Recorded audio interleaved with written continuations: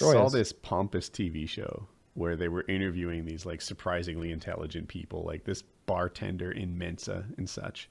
And he said that if the IQ spread between you and the guy you're talking to is more than 30 points, you have a difficulty even communicating. You know, they just yes, that's a very well established. It's standard deviation.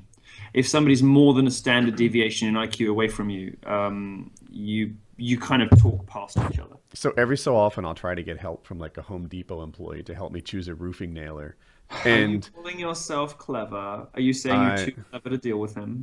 I don't deal with it well. Why is it so bad to admit that you find yourself to be of at least some? It's not. I consider it a statement of fact, but I just knew that it would make you squirm slightly. No, it doesn't make me squirm because I often have a hard time communicating with people. No, hey,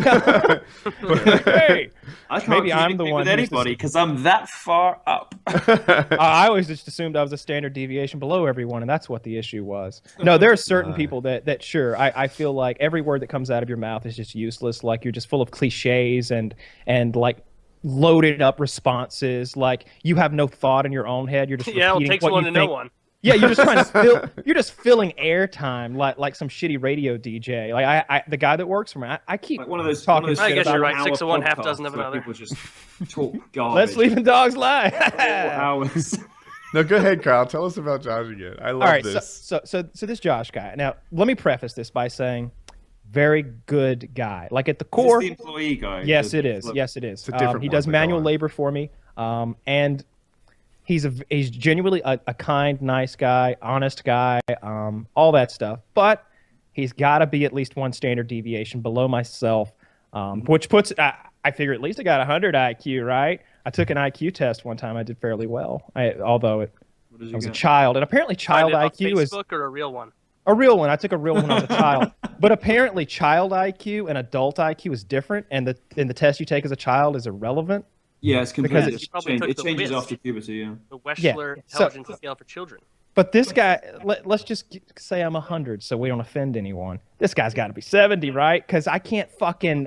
He's so dim. He's so dim that he doesn't have an original thought in his head. And it's nothing but cliches and preloaded responses. And his number one response to anything I say, whether it's interesting or not, is, "Oh, Lord." Like, it's just exasperation at whatever I say. That's his response to it. And sometimes what I say isn't even that interesting. Like maybe I said, yeah, there were 5,000 people that died yesterday. That'd be a good time for him to go, "Oh, Lord."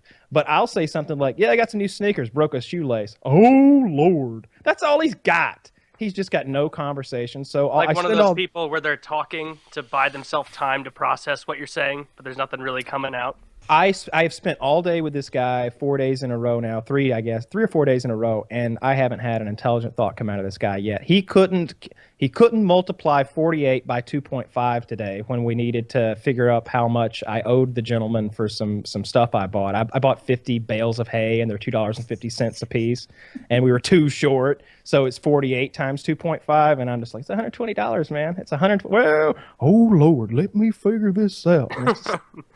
Really? My abacus. I sometimes Oh shit! These beads always confusing me.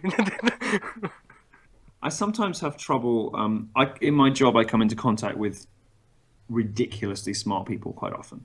So when I talk about particularly the women in tech stuff, then sometimes I'll get like PhD students write to me, or I'll get very famous computer programmers, or very famous whatever, they'll write to me privately and they'll say, "I can't say anything in public, but I love you." Yes, I know. And then we'll get into a conversation. I feel like the stupid one in these conversations. I feel like because they're analyzing and interpreting the world at a level of such kind of rapid and dense abstraction.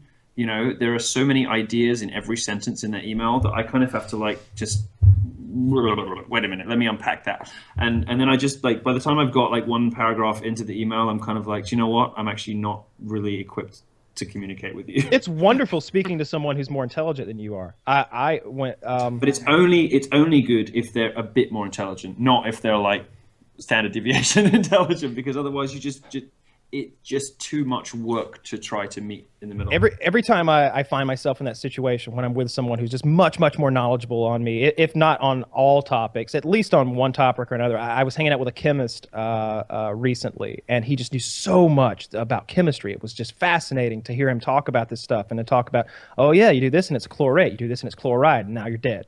You do this and it's this, and you do that and it's that, and you're dead again. And he's just like going through all this chemistry stuff, dealing with explosives and flammable stuff, and how to make gunpowder in the lab and all this stuff. And I was fascinated. I made a friend instantly. And one day I was like, me and you are going to be tight from now on. I want your number. I love speaking to people who are. Let's just drop the more intelligent thing and say much more knowledgeable about anything. I like hearing people talk who are experts in a field and trying to learn from them. I think that's a better way to put it. I like doers. Yeah. I fucking love doers. You can be smart, and that's pretty cool. I could talk about smart. But the guys from HK, right? Help me with their names. So HK bad. Army, Mr. H, they call him. Okay. Big mustachioed motherfucker. Big mustachioed guy. If you were to meet him, you might think that he hadn't made much of himself, but he did. What is this? HK, they exist. Why don't you explain it, Kyle? You'd probably do well. So they're in the paintball industry, and they started out small with building kind of a following. And they got into merchandising, and they film a lot of events. And now HK is a paintball brand. It started out with stickers and little sweatbands and shit like that, and now it's a whole thing where they've got multiple products and they're making. You can buy like the guns and the shields, and they have their own guns, shields, lots of clothing, hoppers. They're getting into. It started with things that required very little engineering, and it's expanded into things that might be more complicated to make, like the feeding mechanism for paintballs and stuff. Okay. And we don't have that brand here. Okay. Anyway. These guys are like doers, they'll fly out to Vietnam and talk to clothing manufacturers, and this fabric needs to be durable in a way that you might not encounter every day. So who makes military clothing, and they just make it happen.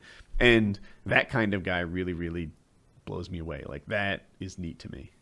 Yeah, I'm always impressed by people. A little hustle. I'm always impressed because I live and work in a world of talking and thinking and writing, and I'm always impressed by people who are like actually building something. I've talked about this before, but I really have a hard time putting a finger on how smart I am. There's some evidence that I'm above average, right? Like I have it's douchebaggery, forgive me for this. I have 3 degrees. I have 2 business undergrads and a master's in engineering. Multimillionaire, if that means anything. I don't know, dancing champion. Like, there are some things that would indicate that I'm kind of cool. And then that's the natural third, dancing champion in that YouTube contest. I prefer award-winning dancer. Yeah, award-winning dancer. Thank you. Because then it sounds like you won a Tony or something. Award-winning dancer. And then there's other stuff. Like, I will just not remember why I banned someone on my Minecraft server yesterday. And like, my staff, they all remember. They all know. And I'll be like, hey, this guy, like I'll list off an IGN. Like, what do I know him for? And they'll be like, yeah, he's the guy you had this experience with. Actors' names, I am dreadful. It's like arguably the worst person I've ever met at it. I'm not convinced that it's not a bit.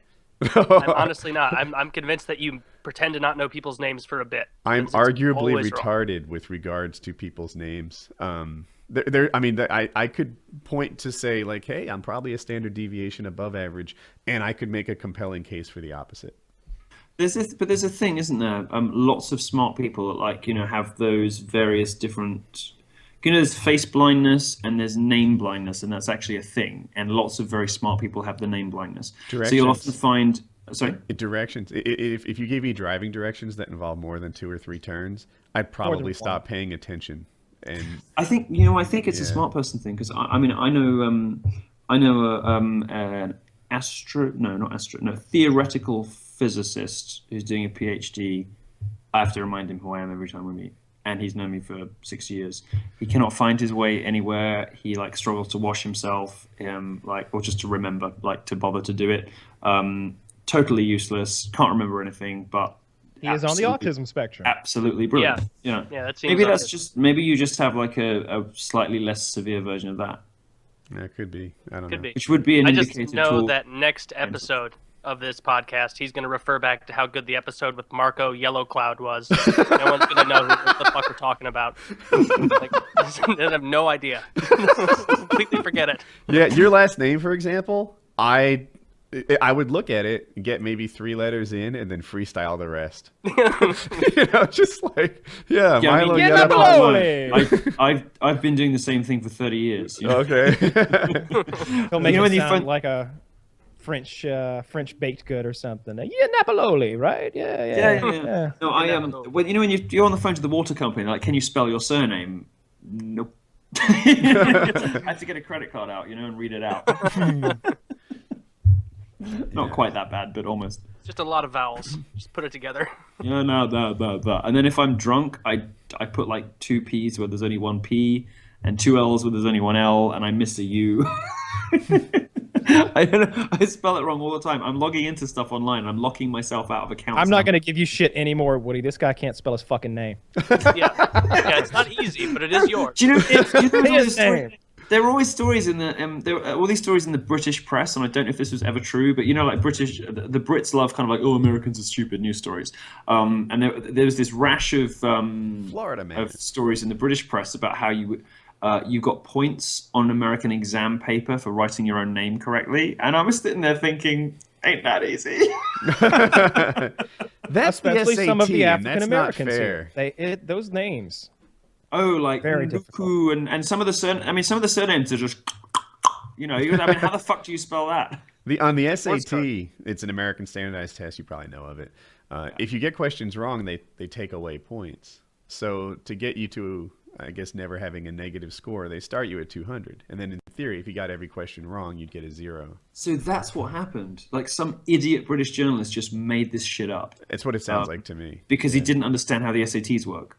And he's like, oh, you get 200 points, like, just for showing up. That happens a lot. Do you remember the old story they always tell about how the NASA spent a couple $1 million building the pen that would work in 0 gravity? Meanwhile, the Russians used a pencil. Yes. So I guess I got some clarification on that from Reddit the other day, and apparently the reason that that NASA didn't use a pencil was because the graphite shavings in 0 gravity float around, get into systems, and it's a pure oxygen environment, and start fucking O2 fires in space. Wow.